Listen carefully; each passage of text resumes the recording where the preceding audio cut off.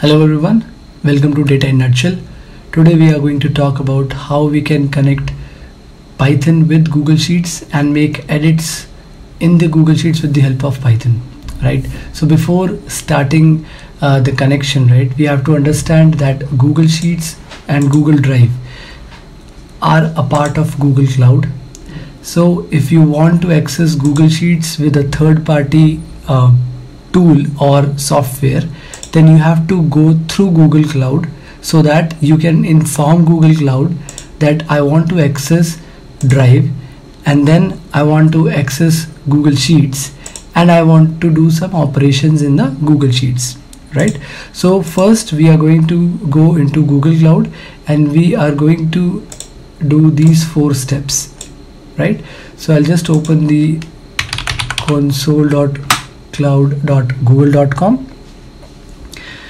So the first step we have in hand is create a project, enable Google Drive API, then enable Google Sheets API, and then generate a service account. Okay, so I'll go to Google Cloud. Now I have this. Okay, so what you can do is you can go and create a new project. Click here and you will get an option like this, create new project. When you will create new project, you will name it, for example, if I enter it here, trial 1, then click on create. It will show the pop-up like this, and after creation you can just select the project and see the name will change here from Python to Google Sheets trial 1 to trial 1. Now this is an empty project, right? So the second thing I have to do is enable Google Drive and then Google Sheets. Go into this, type Google Drive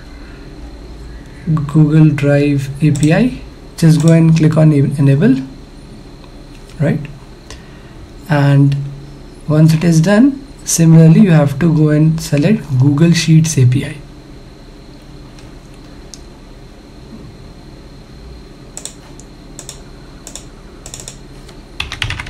Google Sheets API. So that means this project has access to Google Drive and then to Google Sheets, right? So after these 3 steps, project, Google Drive, Google Sheets, you have to generate service account. So you can imagine service account as a gate which has some keys in it, and this service account will be editing your Google Sheets. So how you are going to do is, after giving access to Google Drive and Google Sheets, you will go and click on create credentials. You can also access them like from here. You will go and create it with the help of this button, Google Sheets, user data, next, and majority of the options you can just leave it as it is. For the name and for the star marked options, you have to give the email ID. Then here also I'll just put my email address, save and continue, and you can just go ahead and you can just put done, and after this it will ask you for the application type. I'll just write web application and done, right? I've created the credentials. Now I will go in this section, credential section, and I will see that we have a service account subsection in this. So I'll go and click on manage services, manage service account, and then I'm going to create a service account. Click on this service account, name this service account service account 1, for example, then create and continue, select a role if you want, access approval, or you can leave it as it is as well, and then click done. Now this is the member which is going to edit your Google Sheets if this member has an access to Python as well as Google Sheets, right? So I'll just copy this email address. This is a type of email address. You can see .gserviceaccount.com. I'll just copy this. I'll go to Google Sheet we'll go and click on share button, paste the address or the service account email in this section, give edit access, and then press send. That means now this service account has an access to my Google Sheets. It can make edits.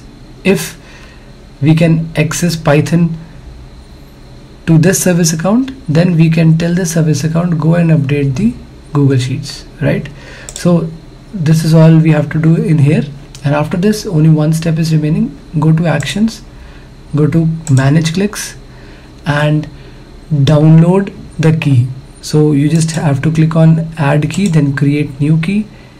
It should be JSON, create, and a new key will be created, and you can see a new key has been downloaded here, right? Just go and open the folder and you can just rename it trial1 test, for example. Just copy the name and rename it. Now everything is done here. I have the keys through which I am going to access the service account, and this service account will go and update my Google Sheets. So now we are moving to my PyCharm, where I am going to write my Python code.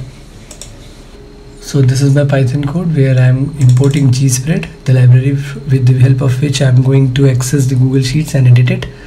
And with the help of this gspread, I am calling service account, and in the file name variable I am going to put the JSON file name which was downloaded from console.google.com, and this is a path of that file name, right? And after that I'll create a variable sh in which I'm calling sa.open. Open what? Open the Google Sheet, and Google Sheet is this, the name of the sheet. And after that create a variable sheet sh.worksheet. Worksheet means which tab I'm going to work on. This will be sheet 1, so I'm writing it out as sheet 1. And after that sheet.update. Update what? Cell A1. And with what text I have to update? I want PBTC to be written in cell A1 in this sheet, in this tab, right?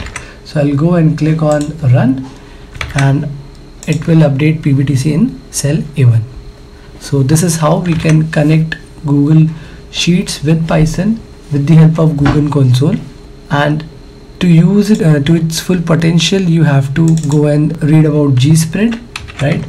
Gspread has different options available.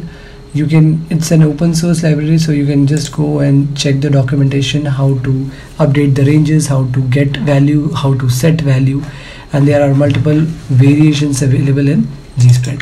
So with this you can create your own programs which will go and edit Google Sheets, and you can create your own custom interface with the help of this.